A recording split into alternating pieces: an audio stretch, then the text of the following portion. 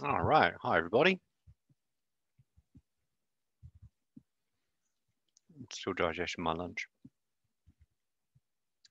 Okay, so this is well, first off, before we get into today's lab, does anybody have any questions about the work from the pipetting lab last week? Just give us time to go over everything if you have any questions or stuff in the assignment didn't make sense, stuff like that.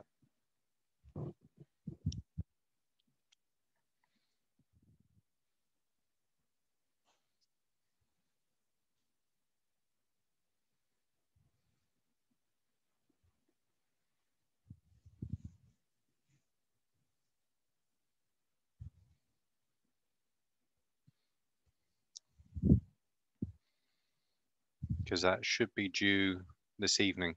I've changed fiddled around with the schedule, but I didn't have time to check everything on Blackboard, so I'll post that after we finish this.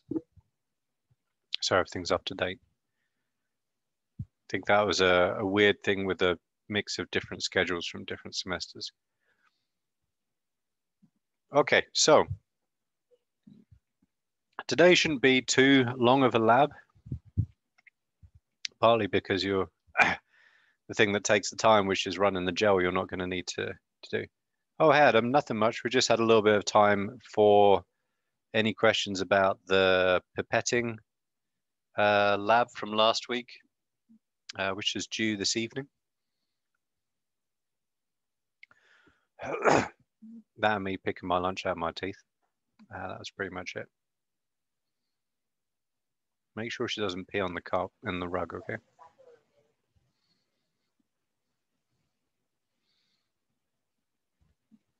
Okay, so let's bring up the standard curve stuff. And so kind of the main aims from today really are to kind of give you some background about gel electrophoresis and really how that ties into the properties of DNA and how you can use that as a tool to investigate different things or use it as I mean, typically what I use DNA electrophoresis for is checking to make sure what I've done is correct. That's kind of my main use of it. But there are lots of obviously different approaches depending on what kind of question you're asking.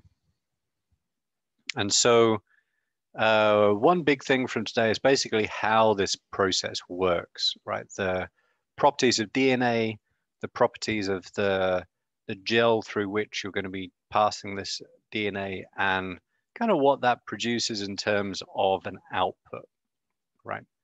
In terms of an image. Then the second kind of point is to kind of give you an idea of how you can figure out what you have in terms of fragments of different sizes. And then finally, the third kind of main aim is to get you to translate all of that into essentially generating a standard curve for two different sets of DNA markers, right? And a big part of the assignment on Blackboard is you doing that analysis, giving me the data that you have, and then generating a couple of graphs, which you'll then upload, right? So go away. Where's lab gone? Sorry, I have to wait for like the Zoom thing to disappear so I can get to my tabs. Now that one, you don't want to see that. Okay, so if you go to course content, obviously you have the handout, which I have open right now. But you have some semi-log paper So you can plot your different values out on that paper, right? Print it out on a printer, let's say, and then draw that up, take pictures of it. So again, you need to do two different graphs, one for each of the DNA marker. If you just do one alone, you'll get full points for that and no points for the second one. And then you have to upload those to the assignment in the bit where it tells you to do so, which is, here we go. So these first two questions, question 1 and question 2, first one is for the Promega size and standard, and I'll get into what that is and tell you about that in a little bit. Draw the graph, could be on that semi-log paper, or it could be in Excel. The only thing you need to be careful of is that the size axis, which is the Y, needs to be in log form. That's what the semi-log paper is. So the semi-log is Y-axis log, X-axis, I don't know what the equivalent would be, linear maybe? Non-logarithmic? So if you draw this in Excel, which is perfectly appropriate thing to do, you need to make sure that the Y-axis is a log axis. Otherwise, you'll get a curve. And even though this is technically called a standard curve, it's not actually a curve, it's a straight line. So you can do all kinds of fanciness in Excel if you have the appropriate chops and inclination, but you don't need to. You can just do it on paper with a pencil, and as long as you do everything that you're asked to do in the question, you will not be treated any differently as to whether you do in Excel or if you do it on paper. But you have to use that semi-log paper. You can't really, I wouldn't suggest try just drawing it on ordinary graph paper or on a napkin or anything like that. It's not going to come out the way that you want it to. Anyway, that's a little bit of a distraction, so let's get out of this. And the rest of the questions are really about the values that you calculate using those graphs. Right, so if you look on here, I'm asking you to do that for the what the values of those bands are, what that generates using the two different graphs, and so on and so forth. Right, it's fairly straightforward. Oh, I don't need to save these questions. I need to get out of here.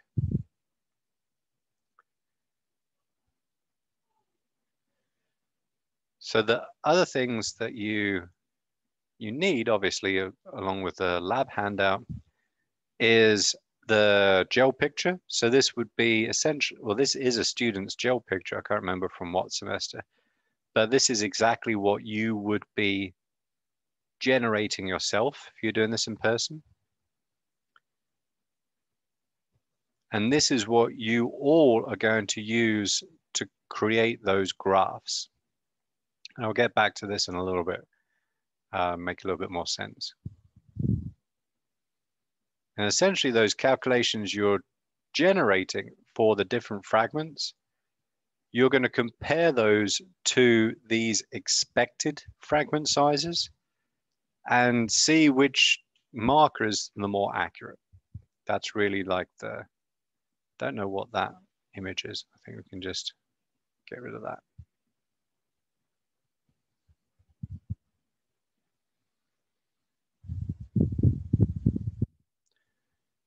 Okay, so going back to the actual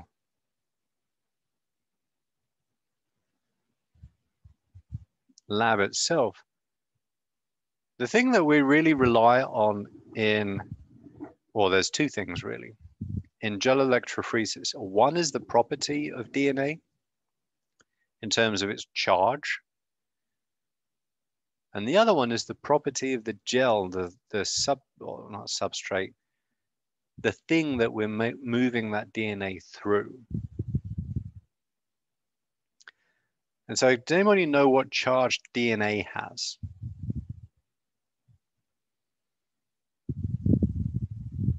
Isn't it neutral? Nope. Or negative? Yeah. Well, you got three possible chances. It's negative. Do you know why it's negative? I know it was in the homework. Isn't it because we have our hydroxyl group? Is that why it's negative? Close, but no cigar, because in the actual depths of the DNA, right, in the DNA backbone, you won't find any hydroxyl groups because they've all been used to create phosphodiester bonds. Oh, okay. What else is in the backbone other than the sugar? It's the phosphate, right? Is it the phosphate backbone that's negatively charged? Actually, was that Jordan who's speaking or Adam? Trying to recognize your voices. Whoever it wasn't Jordan. Oh, okay. Whoever else it was. In a sense, actually, you are right. I kind of jumped the gun a little bit on that. It's the hydroxyl groups, but it's not the hydroxyl groups on the ribose sugar. It's the OHs on the phosphate group, which lose their protons and therefore are negatively charged. So both you and Robert are right for kind of different aspects of that. The negative charge is from the phosphate group, and that's because of the OH groups that are part of that phosphate. Now, that actually is an important property that we'll come to later when we talk about chromatin formation and like the ultrastructure and epigenetic regulation of transcription, right? So kind of keep that property in your mind because we'll come back to it in the future, and it's a really important one too. So DNA is negative. So if you place DNA in something and apply a voltage difference, the DNA should move towards the positive anode, right? Because it has a negative charge. So if you just put some DNA in some water and then, stuck your battery probes or whatever on either side and applied a voltage, all of that DNA would move over to the positive, I don't know if I think it's anode. Yeah, I think cathode is negative. Not 100% sure on that. Which is great. So, does it follow the same? Sorry if I'm interrupting you. I'm trying not to. Does it follow the same naming convention as cations and anions? The cathode and anode. So an anion is a negative ion. That's all I can remember from high school chemistry. So if it does follow the same convention, cation or cathode would be positive, and a chemistry teacher gave me a gimmick to remember, even if it's a bit corny. Cations are positive, like cat paws. Yeah, so that might be something to pass on to other students because that's how I remember it when it comes to chemistry. That's really funny. Like I said, all I remember is a negative ion is an anion. That was kind of the equivalent that my chemistry teacher gave me. So yeah, it doesn't really. It's to the positive terminal essentially. Whether that's the cathode or anode, I should check. Doesn't really matter what the name is, but it's to the positive end. And so, if you have a voltage difference, that DNA will all move as a unit towards that positive terminal. But we don't want that to happen. What we want to happen is for that DNA to separate out, right? Because you can look at DNA with a spectrophotometer, right, and detect how much you have there, but you can't tell whether you have lots of little pieces or a few large pieces. It all looks the same. So gel electrophoresis is really about separating out the DNA by size. And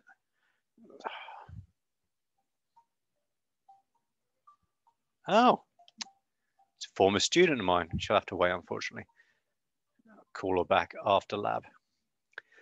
So what we need is some kind of structure which will essentially filter DNA based on its size. And that's the gel part of gel electrophoresis. And so this gel, which you can kind of see a picture of it down here, it's made out of agarose. And agarose is, as far as I'm aware, the same stuff that they use in McDonald's milkshakes to make it nice and thick and creamy. Kind of that, can barely suck it up a straw kind of thickness to it. That's something to think about. It's basically made from seaweed. So, hey, Soph, do me a favor and turn that off, would you, love?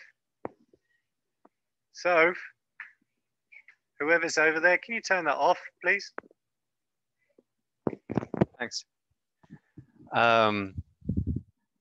Sorry, sugar rush on TV. It's a little distracting. So that stuff from seaweed, what happens is that once you isolate it, it's like I think it's basically like a long branch chain polysaccharide from what I can remember. When you add it to water and you heat it, like you melt it essentially, those chains kind of form a mesh, right? And so they make like this kind of mesh network, which has a series of basically it's full of tiny, tiny holes, like holes you can't see.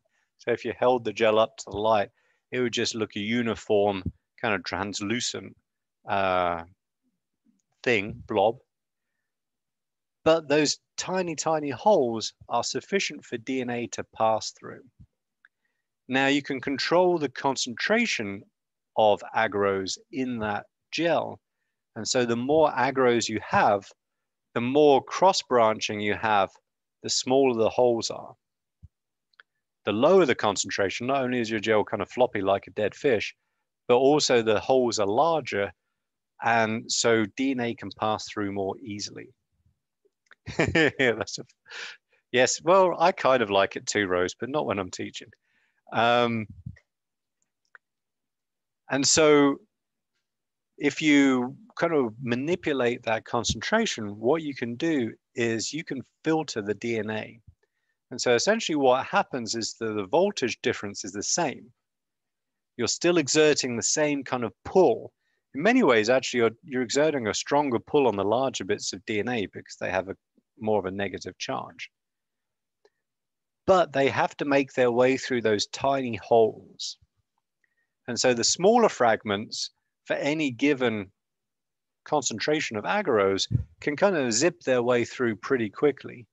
And the longer, larger fragments kind of have to make their way like kind of, those kind of giant Chinese dragons sort of floating around in space through that gel to get to the positive terminal. And so if you apply that voltage for a certain amount of time, essentially you have like a wacky races where the small fragments move very quickly down the gel, and then the bigger ones go more slowly. And so now you separate your DNA by size, right? And this is how we can visualize what DNA we have, right? And the other step is you have to dye that DNA with something because you can't see it with the naked eye. And so we use, for safety's sake, something called gel red. And basically what it does is it sticks to the DNA, and when you shine UV light on it, it fluoresces red. And so that's how you can visualize the DNA. So if we look at this picture here, this is a picture of a gel. The gel is actually a little bit bigger than that, the actual physical size of it. And each of these kind of columns comes from a well. You can actually just see one up there in the top right. It's kind of caught the light a little bit, so you get a little bit of reflection from the walls. And so you place your DNA in those wells, and those are essentially literally holes that you put the DNA into in the gel. And then you apply the voltage difference down, essentially down your screen, right? So positive would be at the bottom. And so those bands then, those bits of DNA separate out by size, with the smallest pieces at the bottom and the largest at the top. And they are all labeled with that dye. So when you shine that UV light on them, they fluoresce red, and that's what's captured. It's not this red color, but it's actually just captured as a black and white image. The red just tells you that there's a lot of DNA there, and more than you can accurately kind of quantify with the camera at that exposure. Sir, are you showing us like a certain picture you're talking about? Can you see the gel picture? No, it's still stuck on the standard curves in Oh. electrophoresis. Shoot, I'm sorry. Professor fail there. Good point. Thanks for the heads up. Oh, I made a fool of myself. Sure thing, I kept thank you. talking about that. Okay, yeah, I'm sorry. You're probably like, what the hell is he talking about? So, yeah, this is the gel picture. I hit the wrong button when I went to share on Zoom. That's all. Yeah, so each individual line is a piece of DNA, right? So that all of the DNA in that line is of the same size. Some of the bands are a little bit thicker just because there's more DNA there, kind of occupies a bit more space. And the red bands are red just because there's so much DNA there. The signal, the light signal, is more than the computer can accurately quantify. So it just says too much and labels it red. Right, so each one of these columns is a different well, right? Let's go back. Actually go back to what I was showing you. Right, and so here on this kind of teeny tiny picture, right, is a picture of the gel, and essentially these slots or holes is what you load the DNA into, and then you apply the voltage difference. And so if you leave it running for a while, like 40 minutes or so, about 100 volts, these kind of globs of DNA, which you put in up here originally in the wells, will migrate down the gel, but they'll migrate at different rates, depending on their size. So larger fragments, which are the ones at the top, migrate at a lower rate. So for a given amount of time, they will move a shorter distance. And the small ones, and this is, that might be 100 base pairs. I'd actually have to check the marker, right? Moves very, very fast, right? And so actually so fast, you have to be careful that they don't fall off the end of the gel. So you can't, if you keep running this for any length of time, like the whole lot will migrate through the gel and each bit of DNA will pop out the other side into the buffer. And so if you're doing just a general kind of science experiment, do I have the right fragment? Did my PCR work? Right, this is the kind of stuff we'll be doing later on in the semester for the Fly Bioinformatics project. Then these markers are good enough, right? So the lanes on the left and on the right, these are what are called molecular weight markers. And so these are samples of DNA where you know, because the manufacturer tells you, how big each sample, each bit of DNA is in terms of base pairs. So if you go, where's the EdVidTech? Oh, it's in here.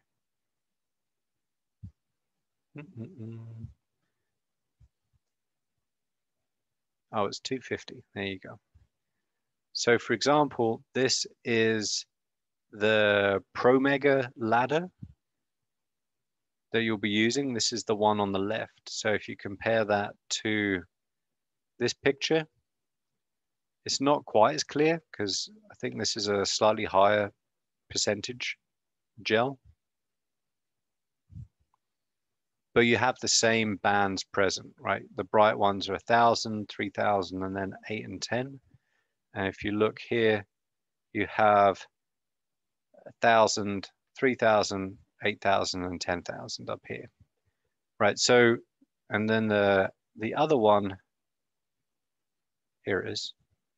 I know there's somewhere in here. This is a much less straightforward list, right? I could never remember the different numbers, which is why I put it in here.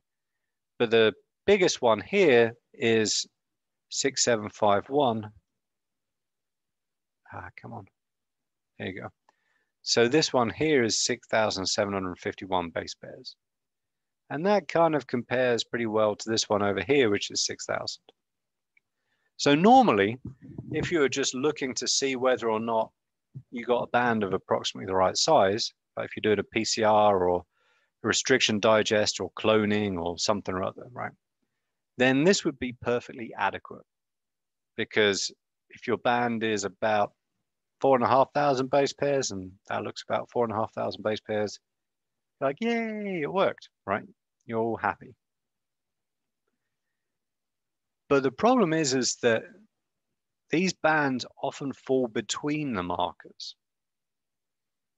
And so if you had some DNA which you didn't know the size of, like you weren't expecting a particular size, you're trying to figure out the size, then these markers aren't sufficient because they don't have every single possible size present in there.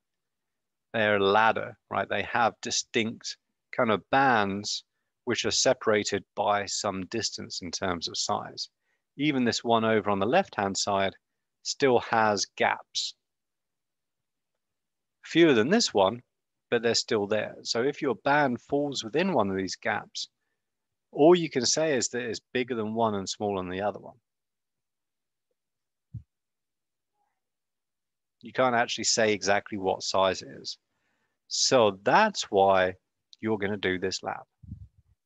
And so what you're going to do is you're going to use these two markers. So the one on the left is the Promega marker. The one on the right is the Edvitech marker. And you're going to use those markers to draw a graph because you know two bits of information.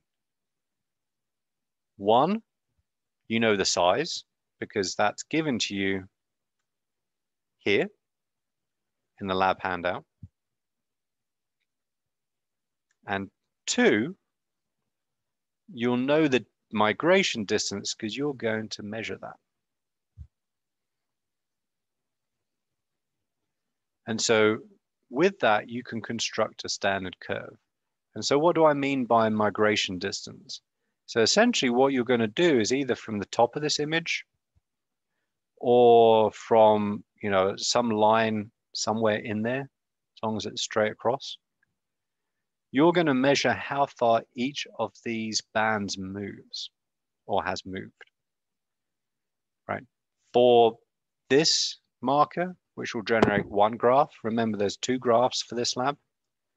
And for this marker, which will generate a second graph. And essentially what you'll be doing, if I get back to this,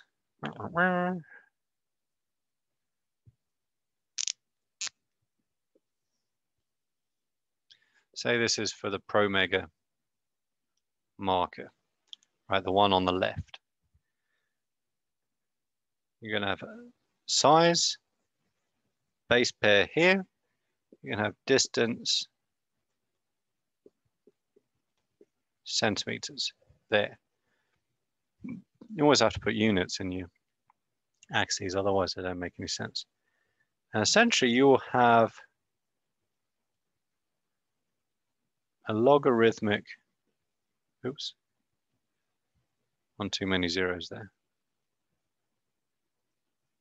scale. And that's what a log scale looks like. It's kind of funky, to be honest.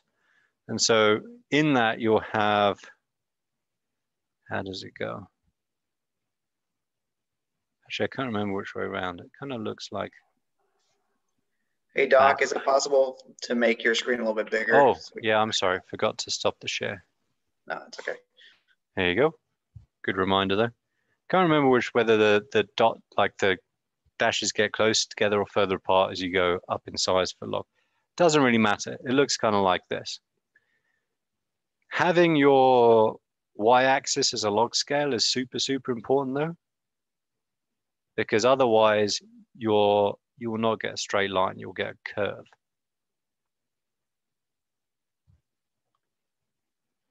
And so what you then need to do is go back to that image of a gel and measure the distance that each band has moved for a given size. So for example, the very topmost band, it's 10,000 base pairs. And let's say we have, so you could measure that out on your computer screen. You could print out a copy of that gel picture and use that. Depends how careful of your computer screen you are, I guess. You could even put it into a piece of software if you're technically literate, or at least more literate than I am, and use that to measure distances. That'd actually be a pretty funky way of doing it. I haven't done that myself, but it would be a neat way of doing it. But either way, you'll then plot those distances by size. So for the 10,000 base pair one, maybe you'll have something like that. And then I'm sorry. Go on. What does the 10,000 base pair correlate to, like in what we're getting? Give me just a second. I've got to share my screen again. Come on. So these bands here, Marissa, all have a known size. And if you go to the lab handout, it will tell you what those sizes are. So let's see if I can actually get this, if I can get side by side. Come on, go away, Zoom bar.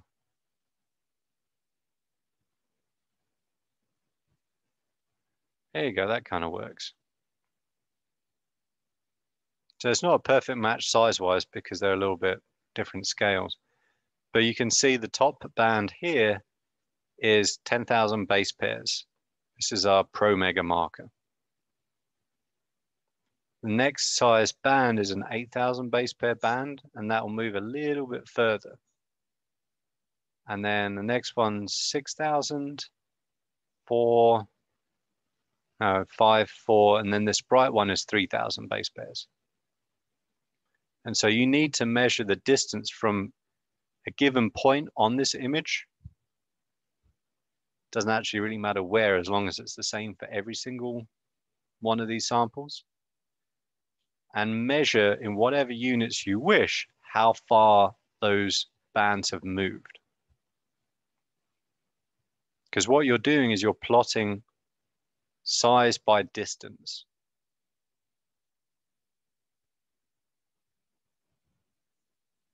Does that make sense? So you're saying we're measuring from the top to the band, not so vertically, not horizontally, we're measuring. Correct. So the distance of travel is from, you can just see this well here, right? This kind of faint kind of rectangle at the top right here. Yes. That's where the sample originally was put. You can't see it from the others, but it's there nonetheless. And the DNA travels down the gel from that point, spreading out as it does so based on its size. And so what you want to know is what's the relationship between size and distance traveled for this particular gel.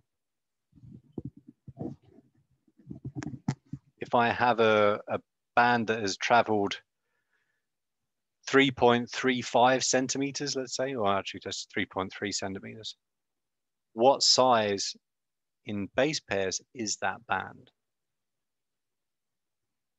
That's what you want to find out. Okay, got it. Thank you. But the only way that you can do that is with bands of a known size, which are going to be your markers, the ones on the left and the ones on the right. Those are the ones that will allow you to figure out that relationship. And that's essentially what the graph you're drawing is for. Oh, Evie, someone's here for you.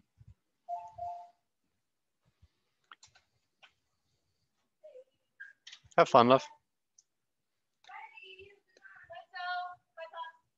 So if you were to plot out the second band, then that's 8,000 base pairs, which would be about there, give or take. And that'll move it just a little bit further, right? So that's the second band from the top in the picture on Blackboard or in your lab handout on the left-hand side. And essentially, you do that for all of the bands, or at least as many as you can stomach doing, because there are a lot there. And if you do, what you should get is a inverse relationship between size and distance. And so what that really means is that the smaller the fragment, the greater the distance it will move, and vice versa.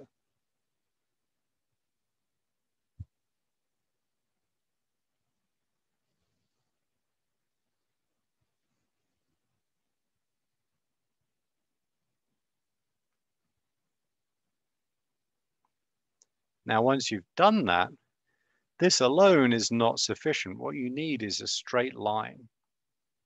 And so with your best judgment, and this is, you can do it in Excel and it will use its Excel judgment, but you can also do it yourself and use your own best judgment of the line of best fit through all these points. And generally speaking, the aim is to minimize the distance of each point from that line, right? So you don't kind of get it like so, like because it fits really well these points, but then it's a really terrible fit for these ones, right? Or you don't draw like so because it's a really good fit for those two and it's a terrible fit the other ones. What you do is try and make it the best fit possible for all of the points. And so it should look something like that, give or take. It's actually probably one of the best straight lines I've drawn for a long time. Okay, and what that straight line is, and kind of, oh, give me a second, Valeria, I'll answer your question in a bit. What that line is the relationship between size, fragment, and distance moved. So this is your standard curve. It's actually a straight line because we're using log, which is our size to distance relationship.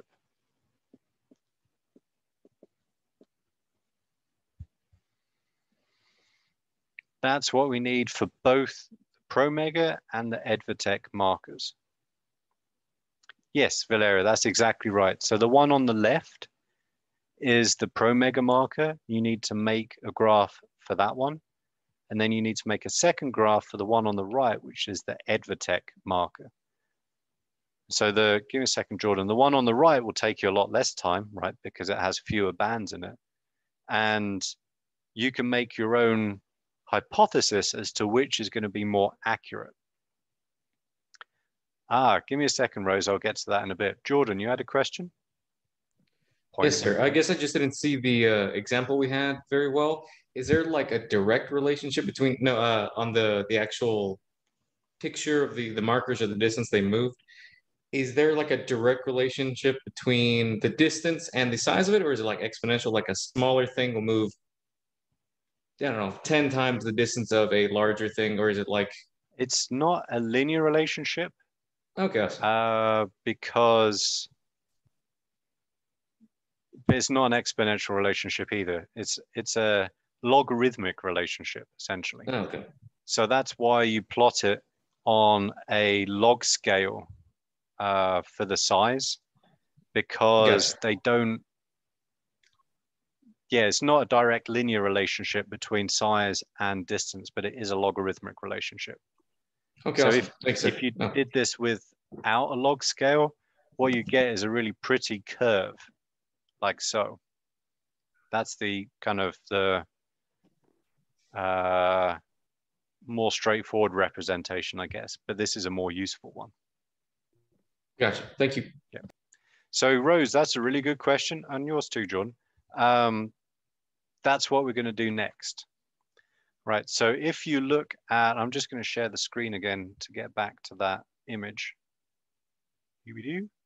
Okay, so you've worked out the size by distance relationship for this marker, the ProMega marker, and this one, the Edvitech marker. Now you have 3 lanes of unknown markers. This lane has one large band, not markers, sorry, bands. Unknown bands. This one has a piece of DNA of unknown size, unknown.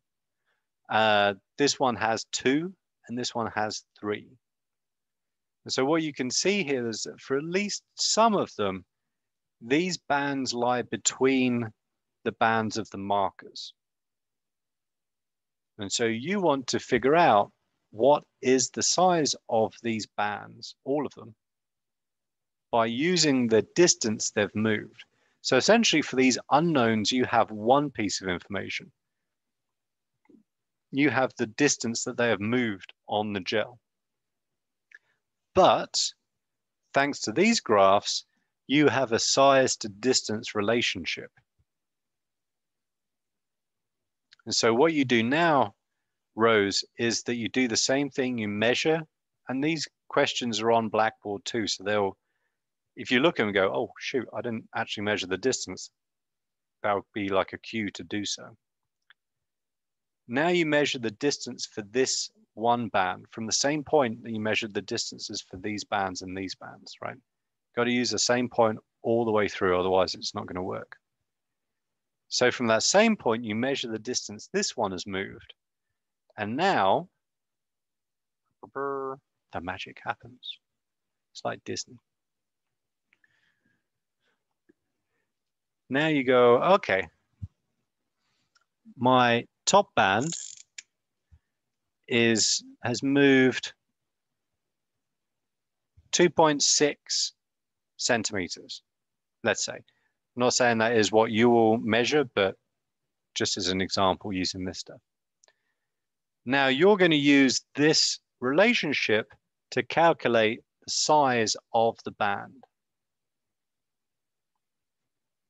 Actually, in a similar way to using that chi-squared chart, you're going to draw a straight line up from your known piece of information down here until it hits that standard curve, that relationship. And you're going to draw a line across and then read out the size. And so that should be, oh shoot, I don't know, let's say 6,000. Can't actually remember what is the largest size of that fragment. Oh, maybe move it along a little bit.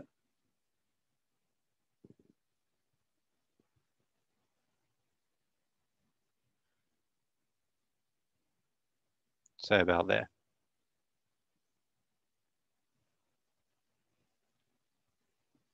And that will give you, say, 4,400 base pairs.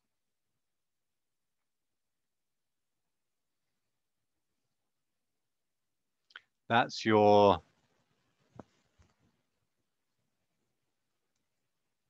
unknown 1.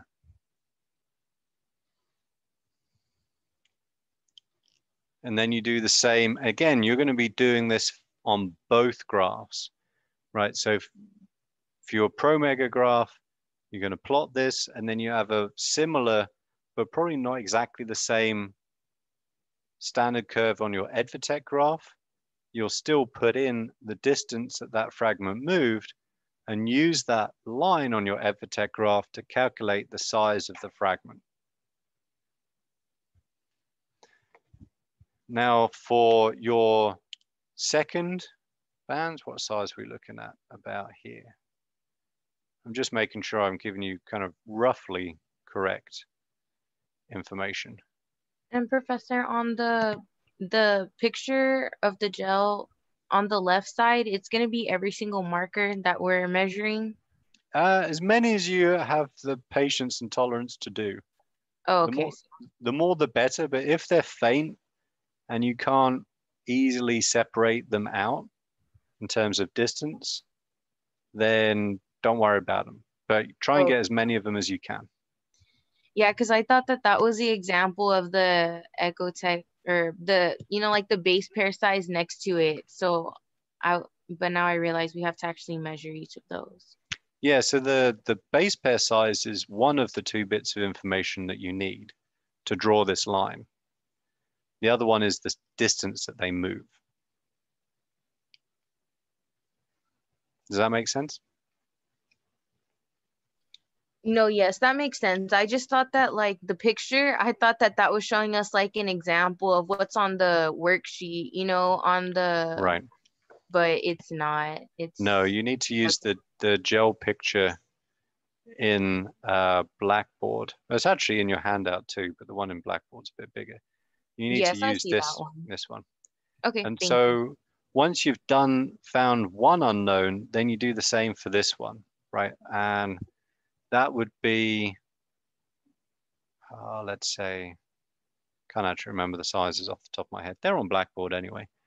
Let's say there'll be one here.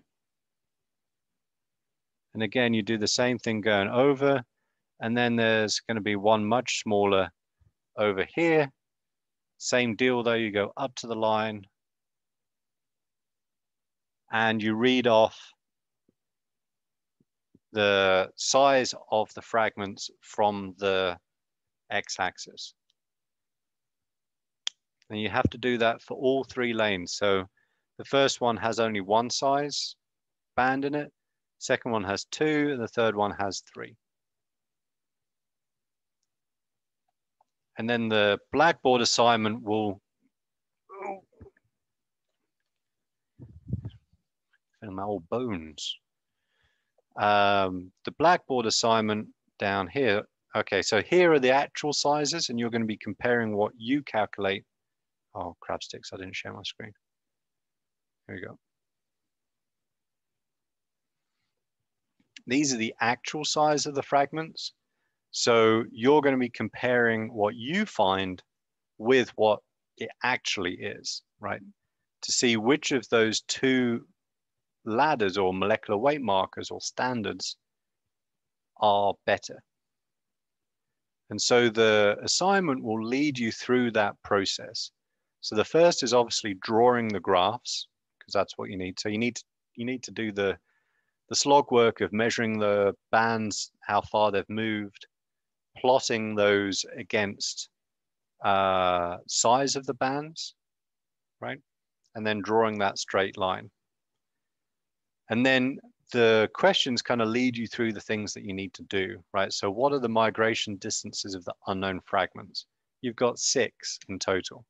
You can split them up into unknown 1, 2, and 3, right? And if you go back to, where are we at? Go back to the handout. This is our unknown 1, unknown 2, and unknown 3. So you need to put the sizes for all of those, right? So you're going to have 6 different values to add here. Just write them out. And then you're going to be asked to use your 2 different graphs to calculate the sizes, right? So again, for each of those 6 different bands, calculate the size with the Promega standard and then with the Edvotech standard. And then it's basically a kind of subjective comment as to which you think is better, Promega or the Edvotech size and standard. And why do you think it gave a better one? It actually might not be what you think. It's always kind of fun to see what students kind of come out with here. So which do you think is better and why do you think it's better than the other one? So just have a think about what you're actually doing and kind of put that down for your answer. So it's a bit of, it kind of almost feels like a kind of kindergarten style stuff of like using a ruler and a pencil and paper and stuff to kind of measure things out. But it really does get you thinking about how this process works. And this is how you are able to interpolate between two different values, not just for DNA, but really for anything that you might want to do. So yeah, there you go. That's pretty much what the lab is. So make sure you do clear graphs, either on that paper or in Excel. I really don't mind. But you have to use a log scale for the band size. Otherwise, you won't get a straight line, you'll get a curve.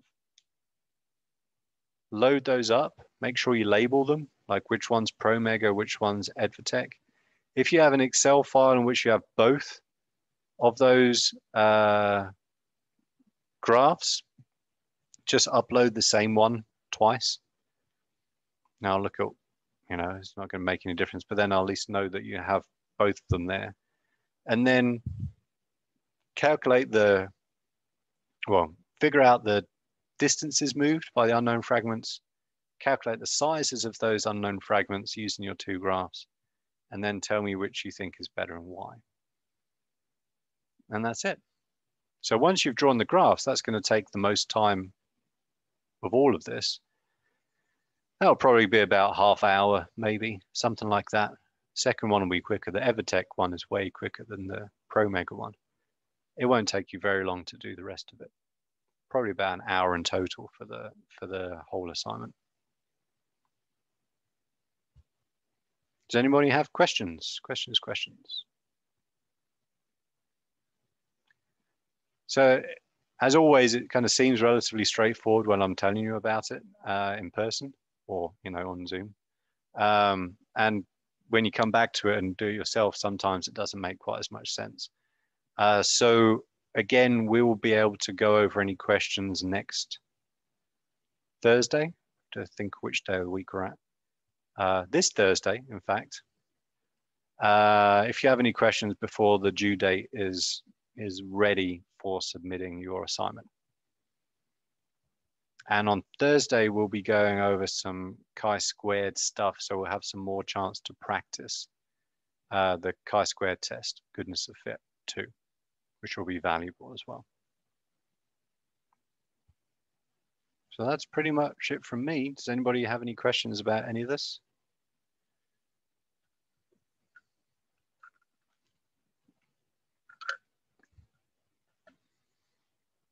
All right, awesome sauce. Thanks very much, everybody. Hope you have a lovely rest of your afternoon. All this stuff will be up. I might make myself a coffee first, perhaps, but after I've had a coffee and my eyes are pointing in the right direction, in the same direction, I'll post all this up as well as a